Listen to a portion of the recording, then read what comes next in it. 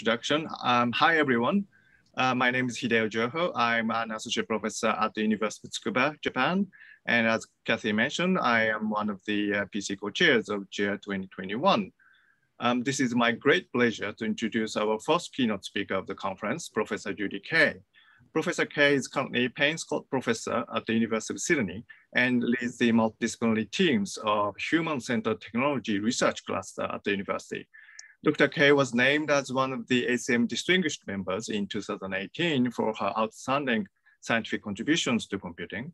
Professor Kay's contribution to the academic community is also extensive, including the editor-in-chief of International Journal of Artificial Intelligence in Education and advisory board member of ACM Transactions on Interactive Intelligence Systems, among others. Dr. Kay received a PhD degree in computer science from the University of Sydney in 1999, and since then has a long-term interest in user modeling and lifelong personal data research. As we all agree that user modeling is an essential component in the research and development in information retrieval and of great interest among this chair community due to our focus on human information interaction.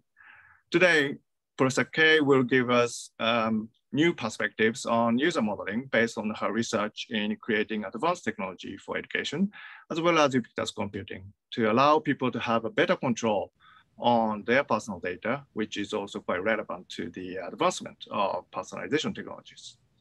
Now, without any further ado, I'd like to welcome Professor Kay for her keynote presentation. Professor Kay, the screen is yours. Thank you for the very kind introduction, and thank you to this community for welcoming me. I'm just delighted to be here. So I'm just going to bring my slides up and make myself smaller. And my title, which of course you had before, is rather tedious and long. And I struggled hard to decide just what to present. And I do hope that it speaks to you. I studied carefully the program for this year and the papers from previous years and was really excited to see the work. I guess that's giving away that I didn't know it before. And maybe that's because I'm currently not working in information retrieval. I will say that the Australian research communities in this broad area have had a long history, which I have linked with, and we've had conferences. So I know many of the people and have really enjoyed learning about their work over many years. And I'm particularly delighted to see well, this is now only a few years old, this conference, but the welcoming of the human perspectives to information retrieval. I love good algorithms and I highly respect them, but the human side of things is where we actually get down to what might really matter. So let me go on.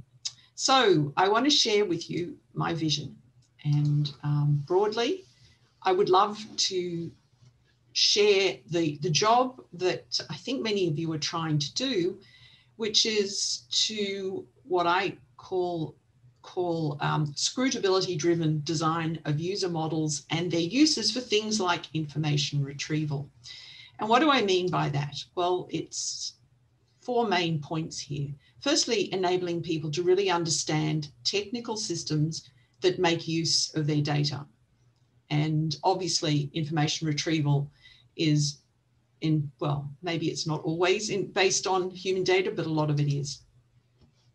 Certainly, when you're going to do this, to take account of the complexity of whole systems, and so much of the current literature around this broad space, there's a lot of noise and a lot of activity in the area of explainable AI and so on. And most of it is just about this little tiny bit of the algorithms rather than the whole system. And I think we really risk doing stuff that maybe doesn't matter as much as it could if we fail to see the whole system. So the next bit, and I'll move out of the way a bit, take account of the serious challenges for people if they're going to tackle this and to understand such systems.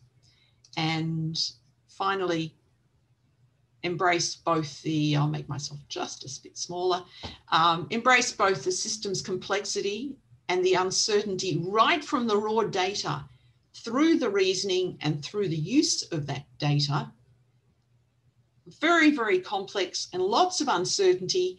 If the raw data is uncertain, things only get worse as you go through.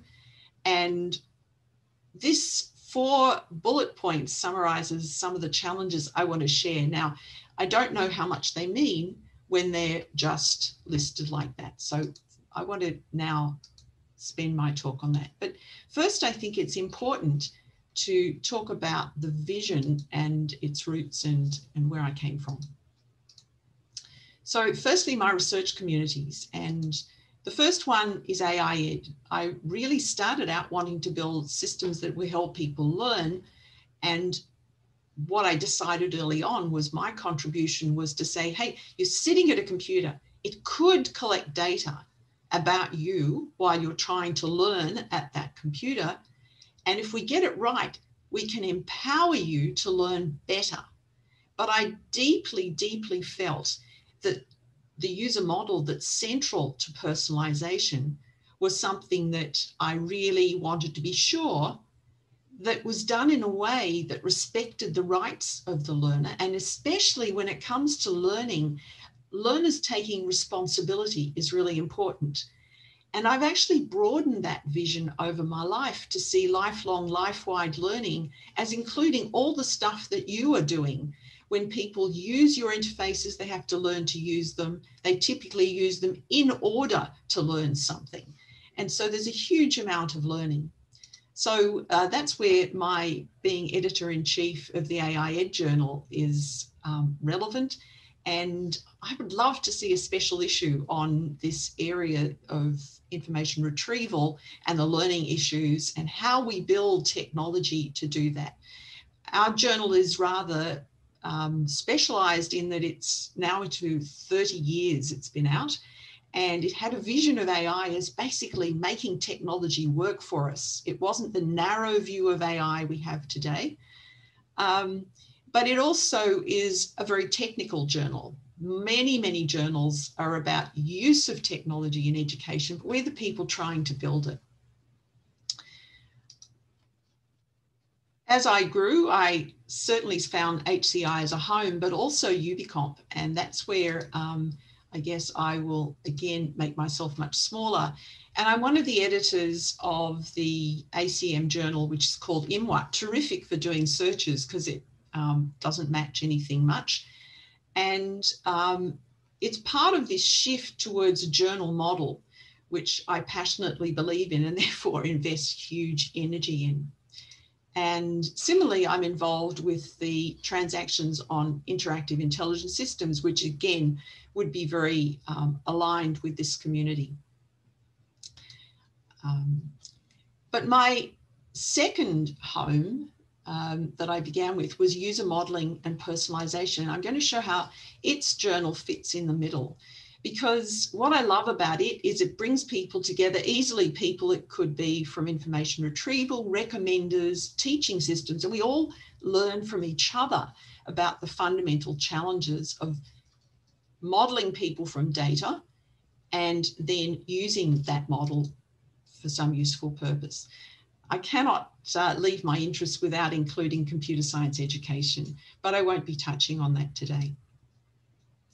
But one very important thing that I think will show is that I have had lots of collaborations with lots of groups, and that makes it really exciting to do research that will contribute to those people, and that will show in some of my work.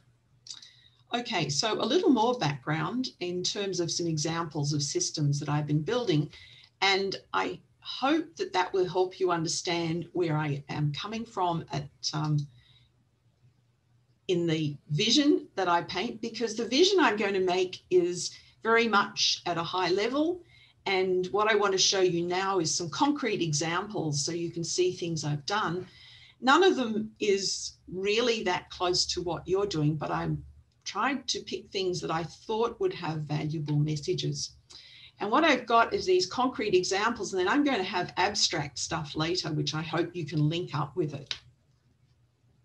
So here are some of my favorite user models.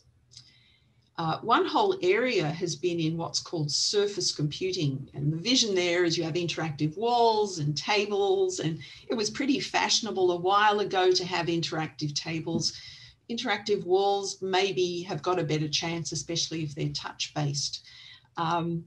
And this is one system that was deployed in a centre for helping monitor emergencies and bringing people together, and there are lots of wall displays and tables. Frankly, the people who've done most of the work, I should make myself small so you can see Chris Ackhat as well. Most of the work is frankly, I think, in Bling, in boardrooms where they want to have this stuff as well. I think that this is still a maturing technology. But what I want to now show you is some of the work we did in this context. So this is a tabletop, and it is 3 young women in this case. And I'm not going to go into the details. We've got lots of papers about it, but they're doing a task together. And in the foreground, just above the text, is a microphone which is grabbing their speech, and it can split it so we can distinguish the different speakers. And we also, a normal tabletop, most tabletops can't determine who's doing the touching. So we've got some fancy stuff with a depth camera, and it's doing some fancy stuff so that it can work out who touches where. And from this, we build a learner model. And then we do a lot of work with the data and come up with displays about how well a group is collaborating. And on the left, we've got one, this is all anonymized and based on, this is all faked just to demonstrate. We did actually do all the work with real people doing real tasks. So we build a dashboard showing this group number 1 wasn't very collaborative, group 2 was very collaborative, and group 3 was sort of in the middle. But in spite of it being very fancy machine learning and very, very cool, and I'm ignoring the displays at the right, it was inscrutable. So in the center of this picture is Roberto Martinez, the PhD student who really worked on it. And at the far right, some of the other researchers are in the room as well. But this was when we did something no one else has done because they're not so lunatic as we were in our team. We ran a classroom for a whole semester, and all the classes for 2 courses were in this classroom. And when we moved into a classroom initially for a business lecturer, whereas this is a computer science course, that inscrutable, incomprehensible measure of collaboration didn't cut it. So we ended up building something much simpler. And you can see on the left, there are things to control the tabletop classroom, but on the right is a very simple visualization of a user model. The details don't matter, but what I think is interesting is we had very complex sensor data and huge complexity in the whole thing, but we used that to build models. And the inscrutable ones that we could build in lab studies were very cool, and the academic world likes them. But when we went into the real world, we went to something much simpler, more in line with what most of the HCI world has done. And this seems to be, I've got a number of cases where we've done stuff where we've sort of found the same lesson. And frankly, if you had to explain and scrutinize even this simple one, it would not be that easy either.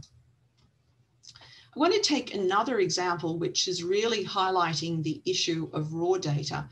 And the raw data is different from what you deal with in this community, but the reason I chose it is data that you would have thought was incredibly simple. And when we read the literature, we discovered that the way it was used was frankly deeply flawed.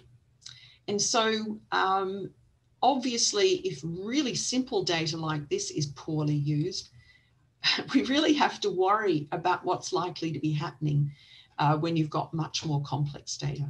So let me highlight what it is. Here are some papers. They're at IMWAT. And the purple authors, in very small print, are public health researchers. And that was really important for us to be able to understand our data and know what matters. So here's someone with their Fitbit, and that was what we were talking about. 2009, it came out, and we were really interested in what you can learn. Of course, things have moved on. People have smart watches. Everyone's got them.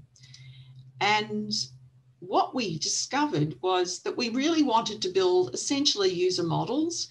Again, I'm not going to go into the details of what they were because the precise details are not terribly interesting for this community. But we knew we had incomplete data because, you know, it's hardly insightful to say that if someone's not wearing their tracker, there is no data. But how do you deal with that? And that is an issue that is not so far from the sorts of things you do have to deal with in this community. But what we wanted to do in this case was build an interface essentially to let people look at their user model for these so-called metacognitive activities that we all do in order to learn effectively, reflect on what's happening, monitor our progress regularly, and plan how to change our lives. So it's a bit like this. We wanted to build a mirror. Okay, this one's not quite perfect, but you want to be able to see yourself and be able to learn from it.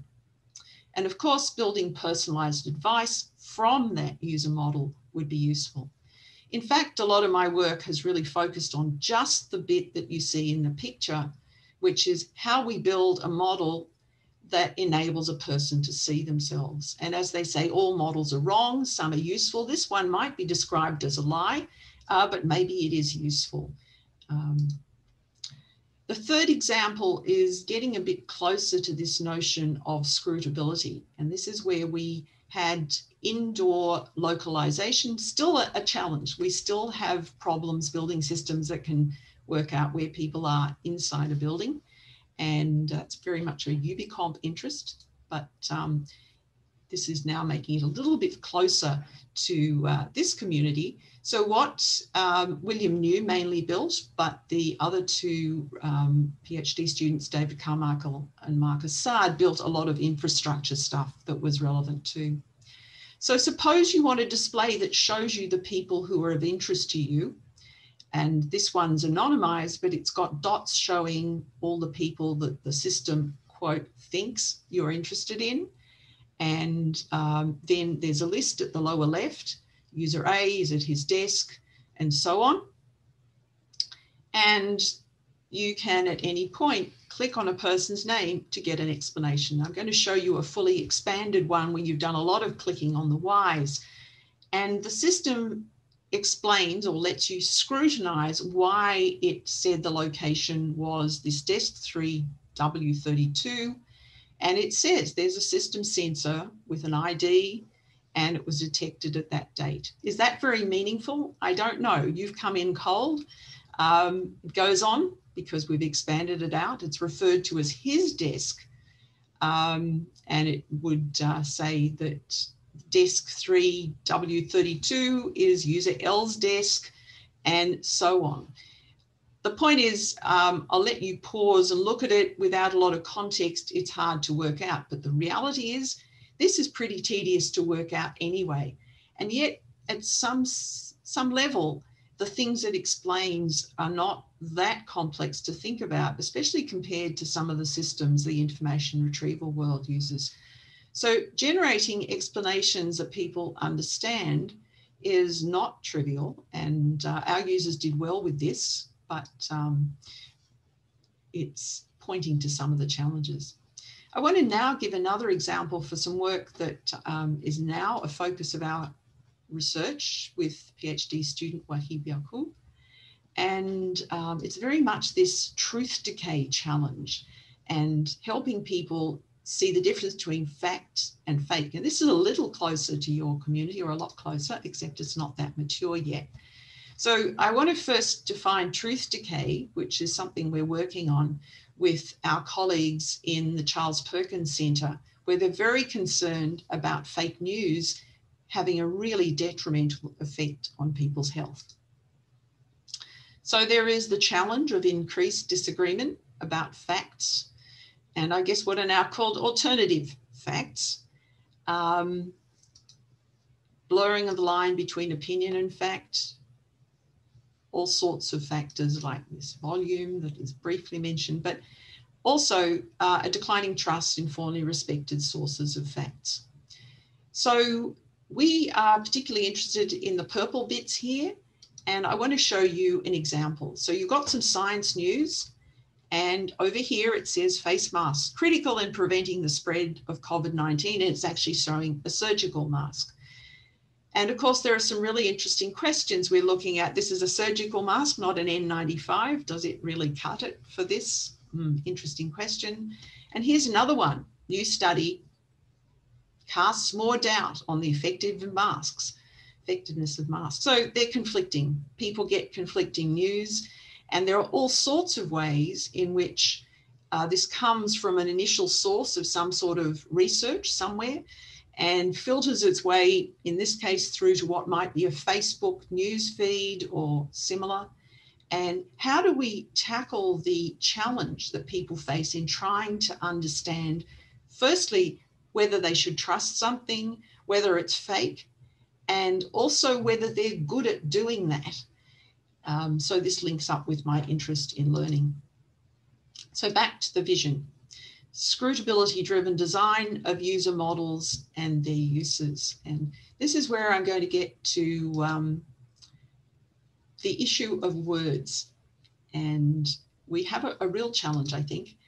And there's this whole growth, especially in the AI world, just a total explosion in POPAs that are what called FATE, fair, accountable, transparent, explainable systems, but it's the main conference which was called FAT. FATE has been called FACT. And I also want to talk a little about some things that have been important in my research. Firstly, being very human-centered. Secondly, really focusing on the asymmetry between human and machine interaction. We naturally tend to anthropomorphize. I try to avoid it, but sometimes it just is the easiest way to explain things. It's efficient. But fundamentally, I don't believe that a system should be allowed to be inscrutable, but we know people absolutely are. And I will come to that some more. And then I think the whole issue of hunting, and I think hunting is in the sense where I wonder how this system works when there's an information retrieval system. How can I get more insights? Well, I start doing experiments with the system, doing different things to see what it'll do. Meanwhile, it's building a user model of me based on what I'm doing. And that's being broken because I'm experimenting to try and understand the system. And I don't know how much that contributes to systems not working well. Probably not a lot for systems people use every day, but in certainly teaching systems, it probably is. Thank you. Someone just reminding me, my head's gone. Excellent. So why Scrutable? And I guess I will move myself up here. And make myself a little smaller again, a bit bigger. So why Scrutable? And I want to speak about this very carefully because I don't want to be misunderstood. And I did my thesis, finished in 99, as you heard in the introduction. And there was a paper in 1994 where I talked about cooperative user modeling. I was grappling with how to describe the sort of user model I wanted to build and the sort of personalization that would live on top of it. And I looked around for words and I decided after some very careful thought that Scrutable was the best I could find. And let me just highlight why I rejected the word transparent. And I guess I will make myself a bit smaller. So here is what one might call a black box. It's not actually black, but you get the point. It's something that does something or other. It's got dials and they've been around a long time. And here we make it transparent. It's a transparent box you can see in, but well, if someone says they've fulfilled their responsibility by making it transparent, well, they have, in the sense that I can, with no effort at all, I can slide in, whoops, let's just make it just a bit bigger. I can easily see through it, but I can't understand what's in it. So it doesn't really help me. Here's an explanation, and does it help? Well, maybe not. I have to work out where to put myself. And this is part of the reason I rejected the word transparent. But I want to show you a Google Ngrams display of the frequency of words. Now, transparent, of course, we use in normal English.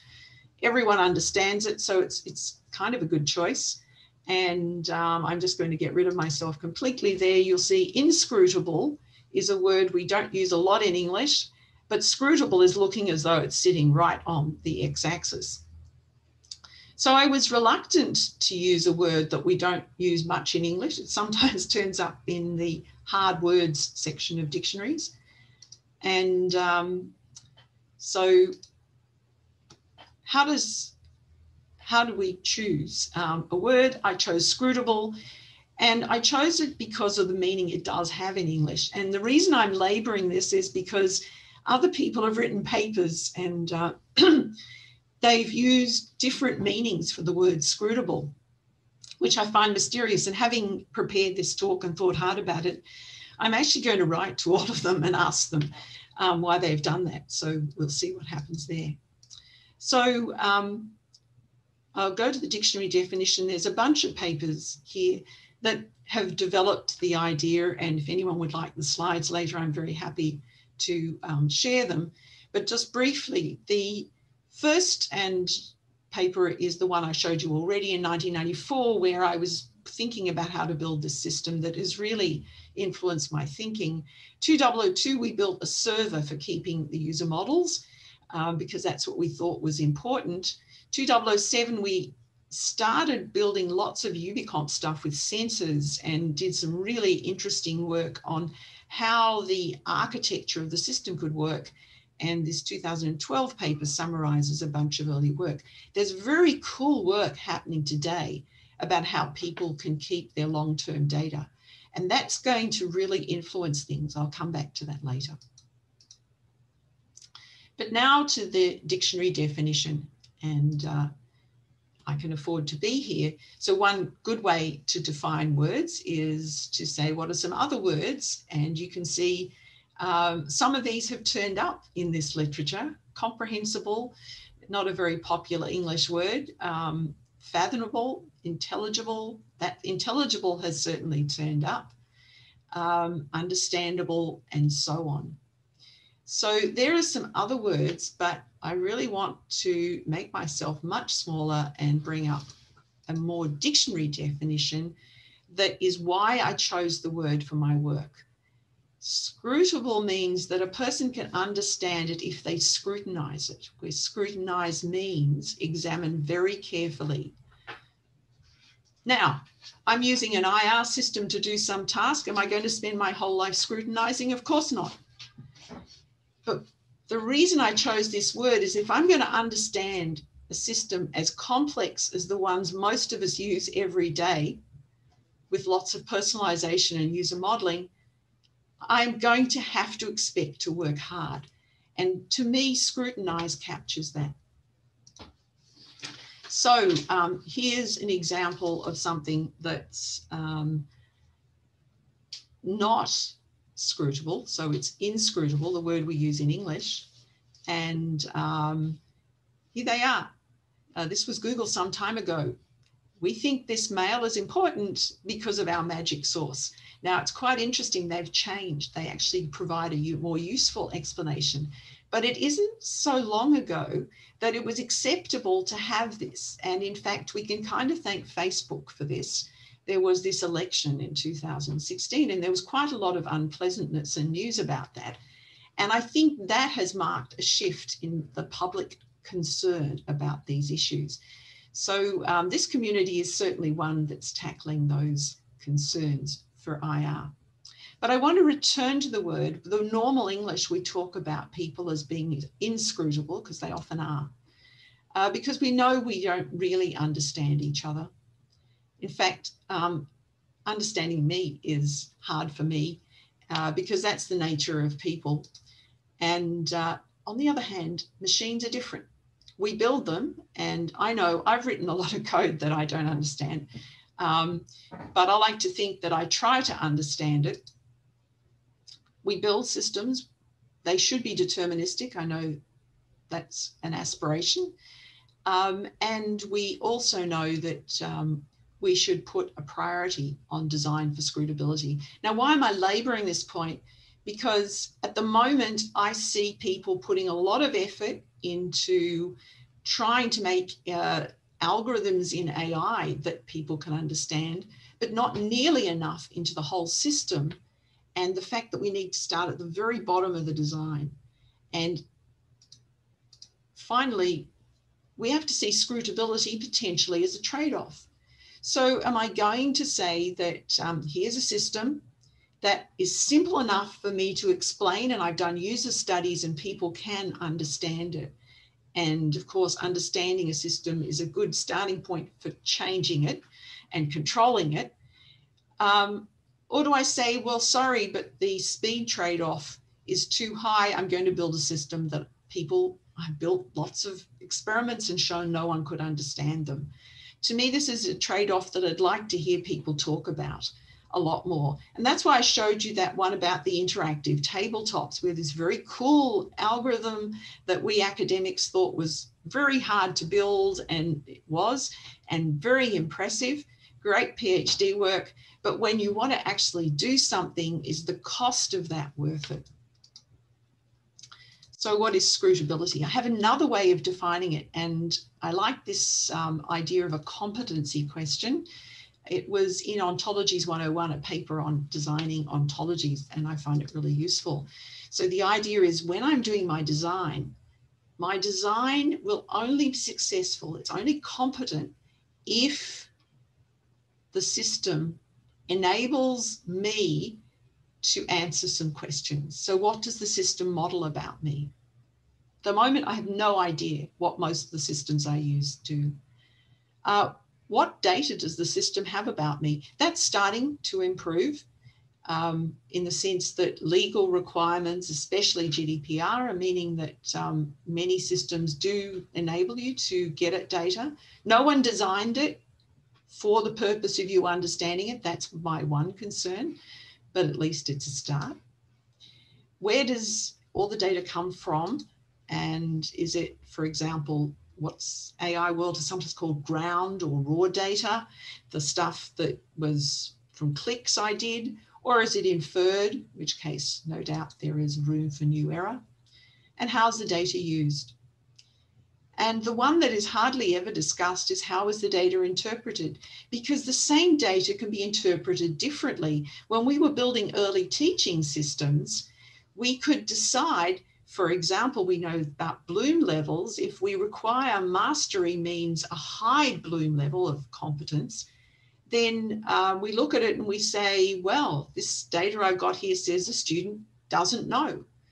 But if we only require a lower level of knowledge, the same student, the same data, we might say, yes, the student does know. So the interpretation is really important. And finally, for privacy, where does my data go? And this is the reference that we recently wrote. Bob Kummerfeld and I have been partners in building the whole systems. Bob's more at the network and systems layer. I'm more at the HCI and teaching systems layers. For the British Journal of Educational Technology, it was their 50th anniversary, and they asked us to write this paper, or write a paper. I'm not sure that educators are going to love it a lot, but we did actually aspire to give some ideas to them as well, because they're the consumers that might demand things. And I want to emphasize that I see scrutability as a starting point for control. It's only a starting point. And I'm not even daring to talk a lot about control, because that, that's a layer above. And yeah. So scrutability is fundamentally a human challenge. And I don't see that in much of the AI literature. It's starting to change, and people are telling me, yes, it is changing. The volume of work, well, this community is doing work that's really needed in focusing on studies with whether users can actually do things, and then to control complex systems. So now, why Scrutable again? And firstly, I enjoyed thinking through how best to argue this in this world where there are a lot of words, people use them to mean different things. But one of the issues we need to understand, if you're going to build interfaces, you need to know if the task the user's doing is low effort or high effort. And then whether you take a user-centered view or a machine-centered view. And here is the ideal on the bottom left, that you actually have a system that is low effort for the user, but deeply user-centered. And I would say that that's impossible for a complex system. So you have a choice. If you want the ideal, then the system's going to have to be really simple. And the ideal is worth leaving there because we shouldn't neglect it if, in fact, we can do something that's very simple and meets all the needs that people have. But now let's look at some of the others. Explainable, well, that's to me very machine-centered. You know, I've explained it, and we, as I think most of us here have done teaching, and we're all guilty of this. I've explained it, so how come the students don't know it? You know, transparent is a problem because it implies low effort, and to me that's dangerous, and it's not user-centered. Inspectable is also probably okay, but it doesn't really capture anything about people understanding it. Intelligible, interpretable, and understandable, I actually meant them to be pretty close together. They're very much user-centered. If you claim a system is any one of those, you've got to do some studies. The HCI world maybe chose intelligible, which is why I put that there. But for me, scrutable is really important because it highlights the huge effort a user is going to have to make to understand complex systems. And we already know there's quite a body of work talking about having trusted bodies doing this scrutiny, just as we are getting bodies that do scrutiny of security, and you have to pay for security audits. Similarly, for understanding how things work, we may end up doing that. Or having to say that if we can't, we need to do something simpler. So more challenges in terminology, and user models has already come up, and I just think it's worth noting the 4 meanings of user models. So in HCI, a user model is something in a person's head. It's the model of the user in the mind of the designer. So it's something that we can't look at. It's inscrutable, maybe. Inscrutable in the sense that I can't see into a designer's head. A whole lot of HCI is all about how designers do need finding and have all sorts of techniques to improve their own model of the user. And but the HCI world has long called that a user model. The word is also used for the implicit inferences and assumptions about a user that are captured inside software. And, you know, even from the point of choosing a font size to present things is making assumptions about what this user wants to, how big a user wants to see things. And a lot of that is frozen in software, not even a comment in the code to explain it. And some of it is because when we're designing and building things, we don't even realize we've done it. Now that's really important and not to be neglected, and in some ways is a fundamental part of HCI, but that's not what we're focusing on here. In AI and personalization, it is partly, and it can be an individual user model. And again, my background in teaching systems is one where this was really important because I want to model this learner to personalize their teaching. And a personal user model is something that hasn't had much currency, and one that I think that if you think about personalized teaching systems, you'll understand the notion very easily.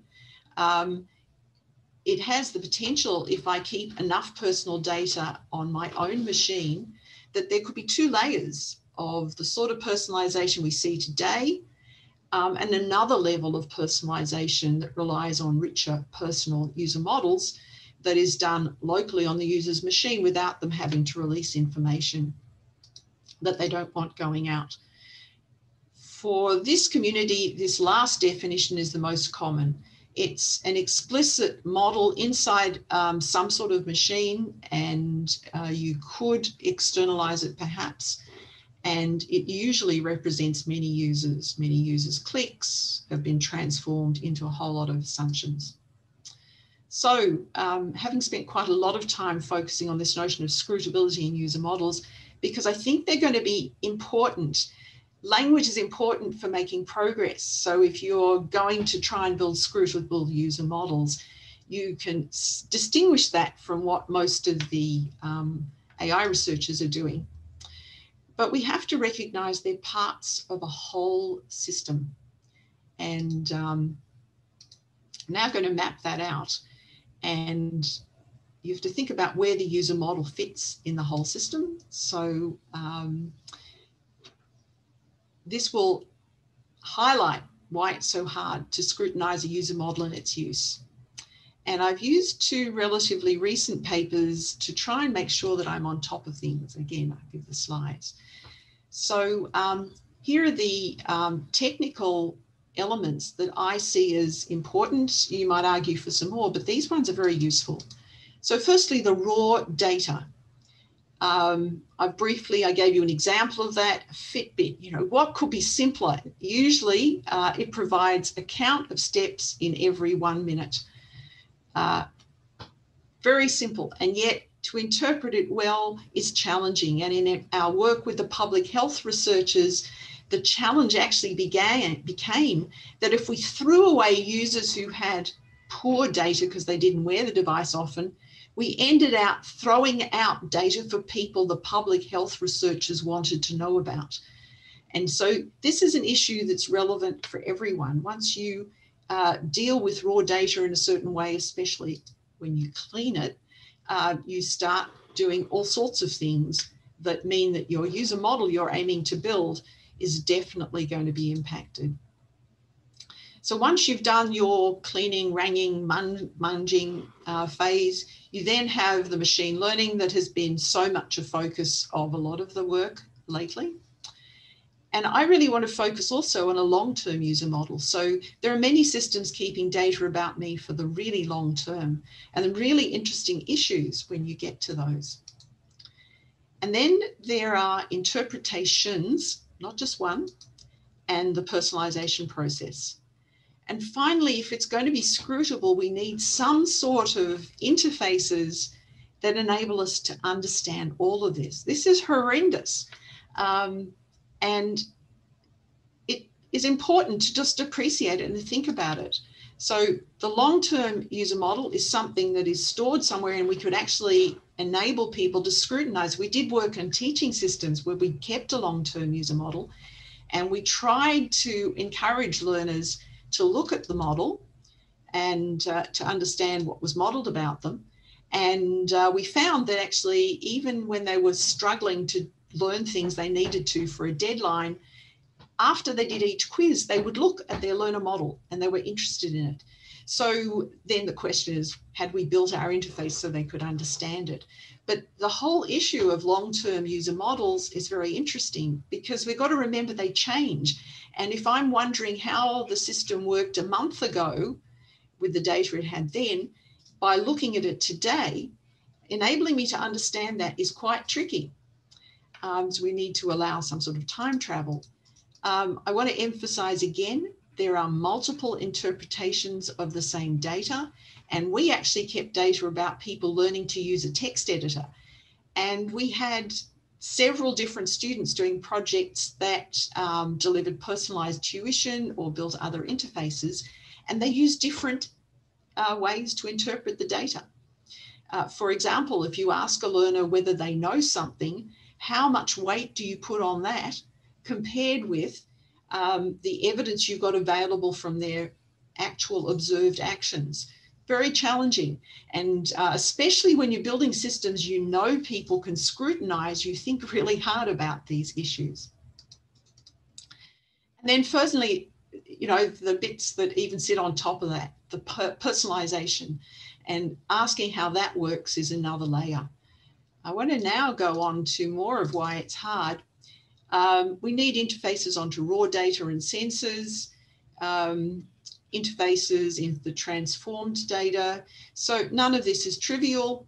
The actual user model, and now we get to the ontology. Did someone actually create a description that explains what things mean and the methods used? Then there's all this infrastructure stuff and, you know, perhaps forgetting, building in mechanisms for managing long-term data, multiple interpretations I've mentioned. And finally, I'm delighted actually the Best Student Paper Award explores scaffolding. I loved reading that, and especially since the result was a bit surprised, well, wasn't perhaps what you would have hoped, but scaffolding is an important area. The metacognition literature highlights that this could be valuable, and also just the whole issue of history and how things change in the long term. So there are lots of things to scrutinise, and I don't think we're doing nearly enough thinking about all of them. So yes, the interface challenges are huge, and a starting point is just to think about it while you're designing things.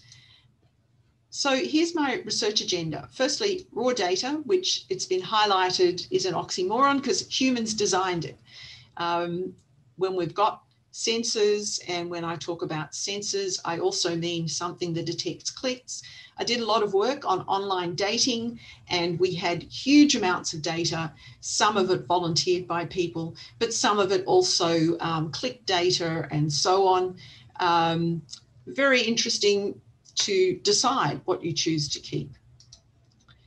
Personal user models, I've touched on that, but I want to emphasize that this paper that I mentioned earlier, written for an education audience, but trying to highlight personal user models.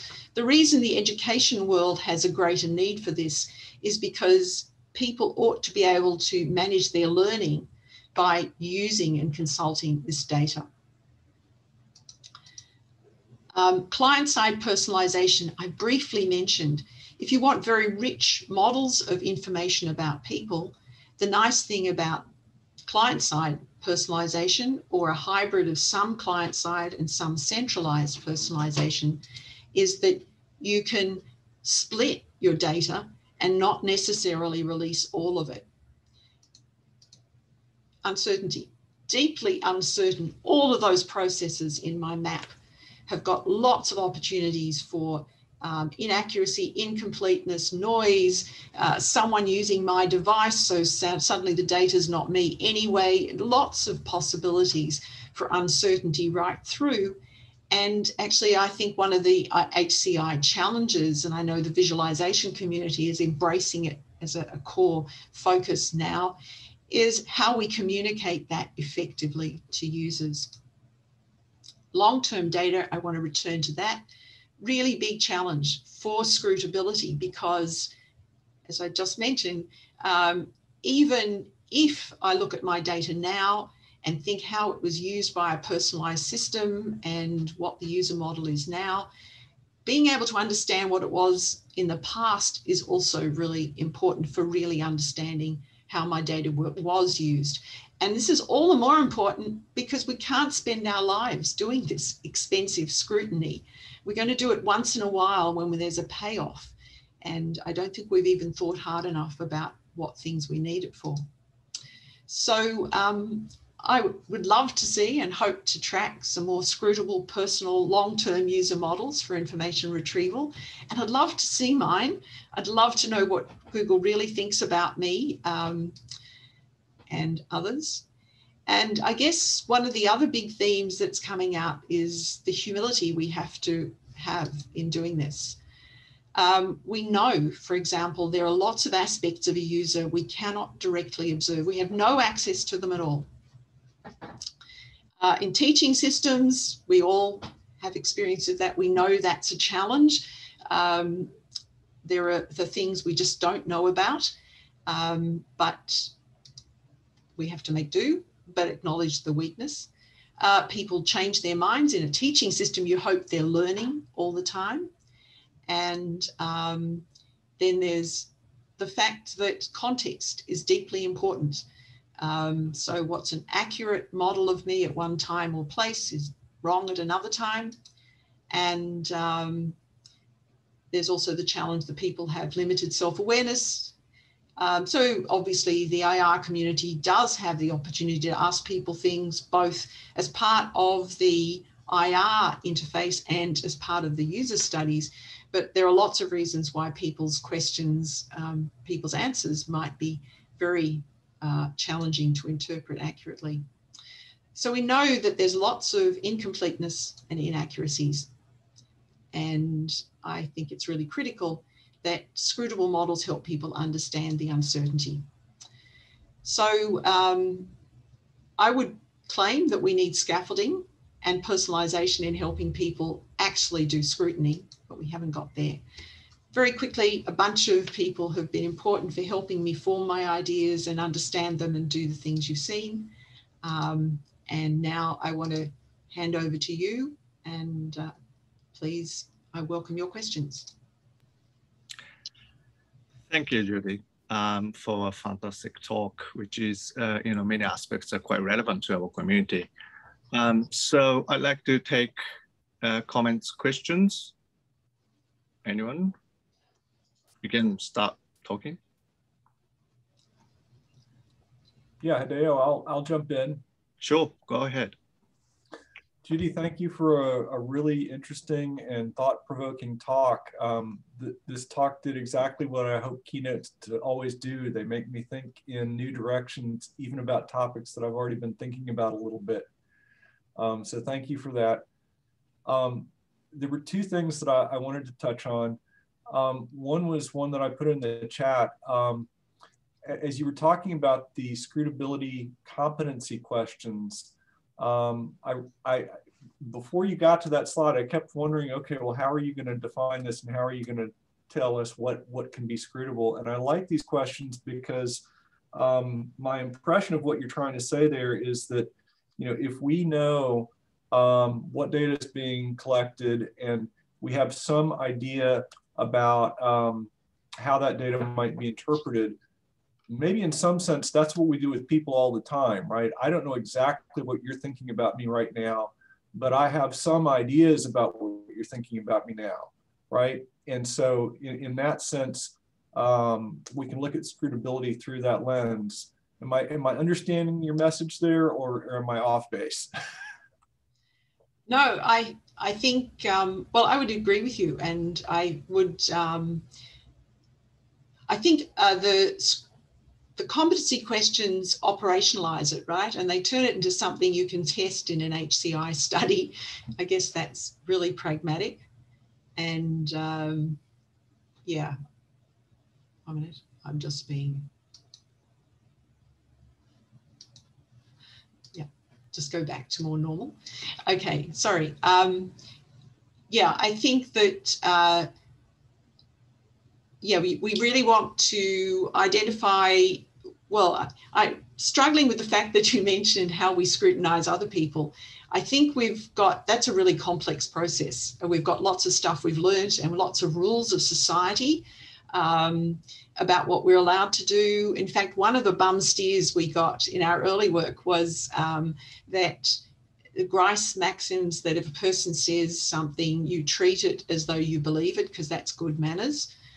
So you point at, the wall and you say that's blue, and I actually think it isn't blue, but okay, from now on I'm going to treat it as blue. And we actually built some scrutiny interfaces for students to look at an interface, and if they had said that they thought they knew something, we actually made the interface say they knew it.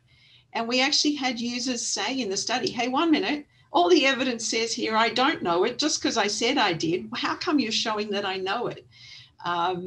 So I think we have to be very careful about making assumptions about how we deal with people. And I actually think that we don't actually have rules about how a computer is meant to operate, but I think we do assume that it's going to be pretty literal, and it's not going to be watching our feelings or following Grice's recommendations of politeness. I don't know if that answers your question. Yeah, no, that's really helpful. I also will throw out there, I really like this idea about using these concepts to help encourage metacognition.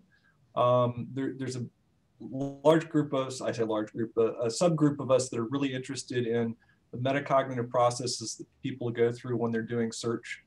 And this idea of scrutability, I think, is important and something that we can learn from with that. So yeah, thank you. More of a comment than a question. Thank you. And I was actually really delighted to see this overlap between things that are important in the AI Ed community and basically the learning community. In fact, metacognition is its own little religious discipline.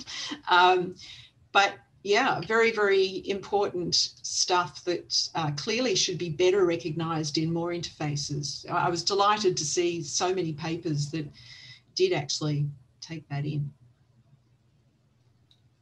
Okay, any more questions, comments?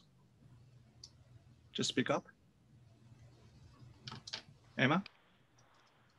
Yeah, thank you so much for this great talk.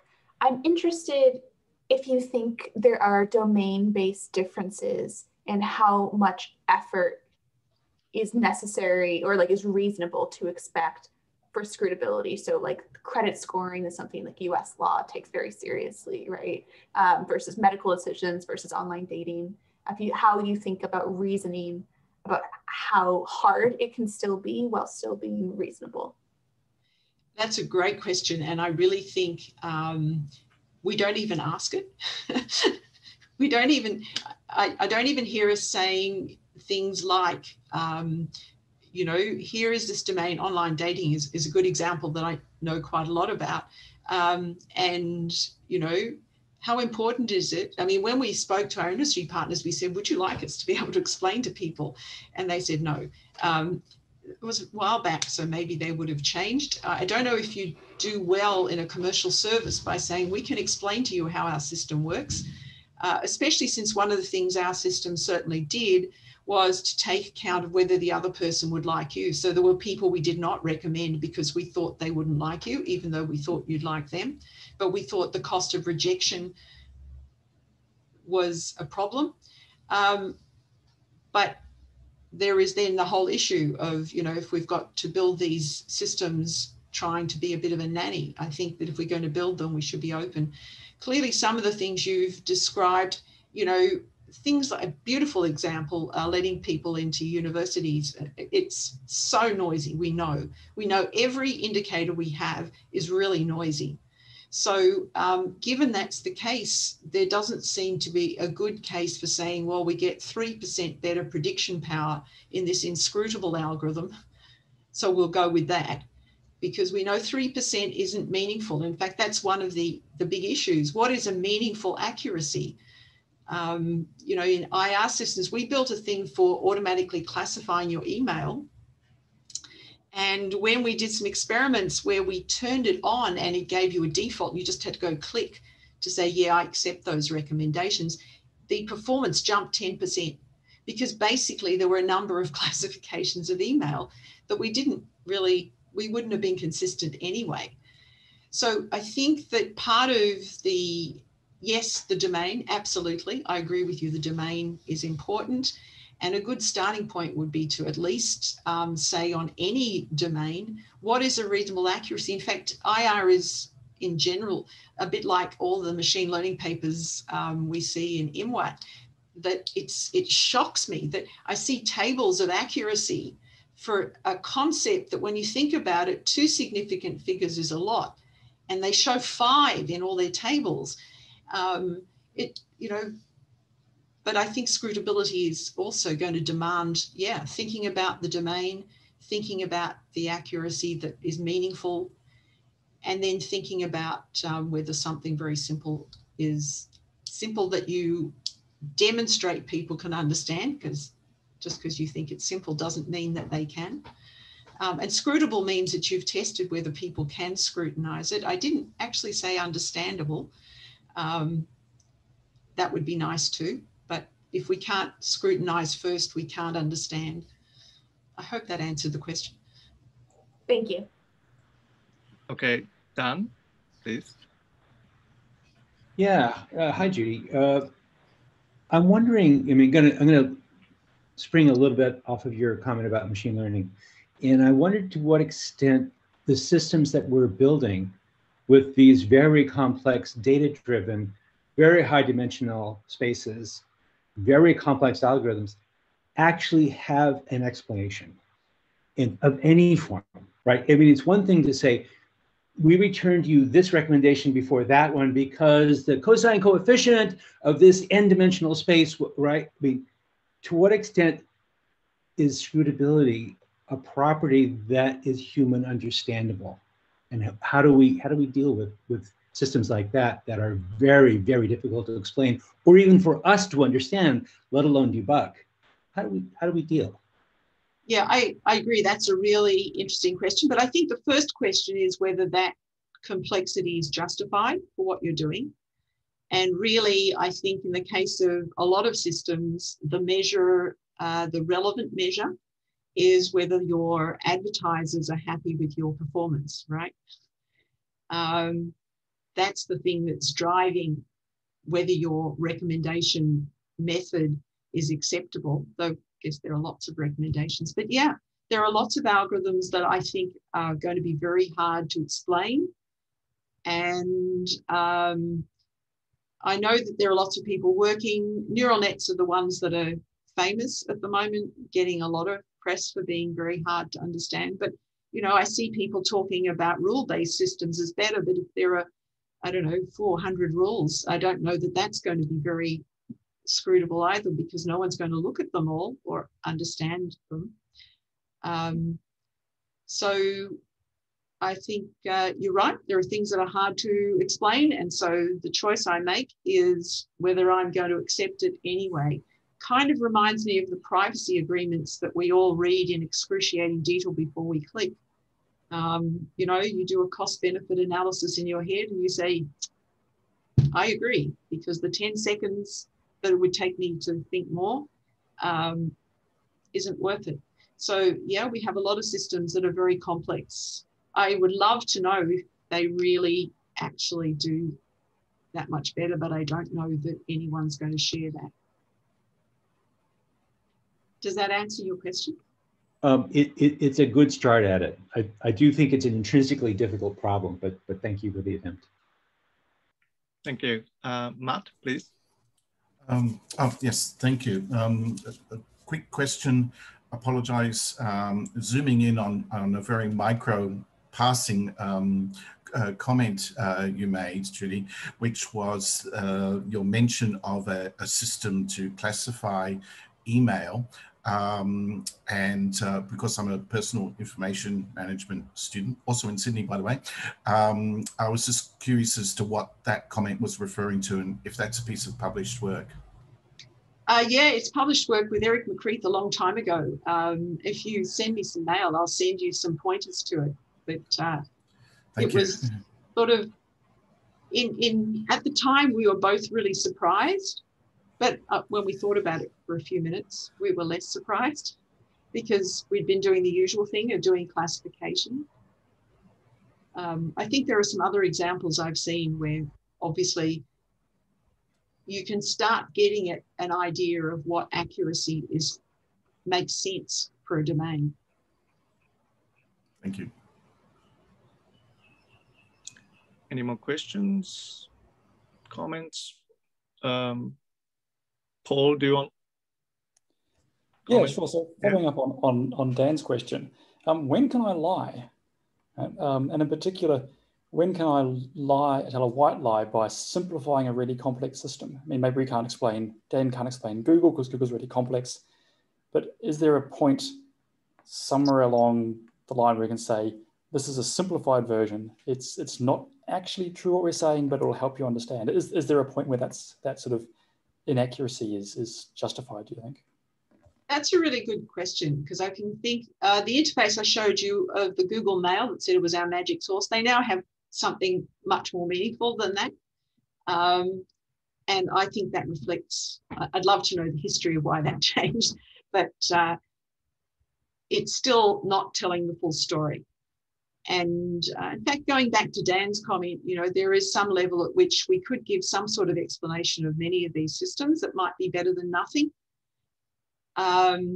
And maybe we try and understand better why people would ask the question and see whether we can answer that. You know, is it because I'm wondering what are the implications of my doing something or other or not? But your suggestion of a lie is that you explicitly tell the user something is not true. To say, well, this is very complex and this is an explanation I can give you. Is that helpful? I don't think we should ever build systems that lie explicitly. Lies. Yeah, yeah. I mean, I think maybe it's like when you give your first lecture in the beginning of first programming course, which was one of my favorite areas to teach. And I'd say to students, look, I'm going to tell you this is not quite true, but at the moment it's a useful generalization that I think will be useful to you. At what point, but I actually said that, and I think that we should build systems so they do that. Yeah, so people just oversimplify. So is there a point where it's okay to say, you know, electrons orbit an atom's nucleus, right? We know that's not true, but it's a useful model, right? I don't know how comfortable I feel, you know, exposing things that aren't actually entirely true, right? But maybe it's okay. Okay, the very famous quote, all models are wrong, but some are useful. Yeah. I think that's fair enough. I think there are lots of times, well, at the moment, we're not doing very much at all of explaining very much of anything. And what I'm more concerned about is we don't even think about it when we're designing our systems. I'm not even sure that someone in a large organization says, well, gee, part of the price of going this approach is that we'll never be able to explain it. We know, or we're very unlikely to, never's a long time. We think it'll be really hard to explain, but we're willing to do it anyway. And in fact, going back to the earlier question, you know, in a teaching system, I think the situation's different. I think if you're actually building a system where a learner is meant to be learning from a computer, lying should be treated as more unacceptable. We actually found that when we were designing our learner models in this approach, we actually thought about the names of the variables differently. Not that users saw the names of the variables, but, you know, suddenly it made us just think differently. But I agree with, well, actually, there's been a trend, Dan and you, yeah, there are some things that are really complex. So maybe we need to bite off something that we can do that is still useful. But we need to start looking more at what people need to know. Okay. Is there any more comments, questions? People in the chat, do you want to say something about it? Alistair, Peter Bailey, Jaime, Anita. You guys are fine. Cool. Any other comments, questions?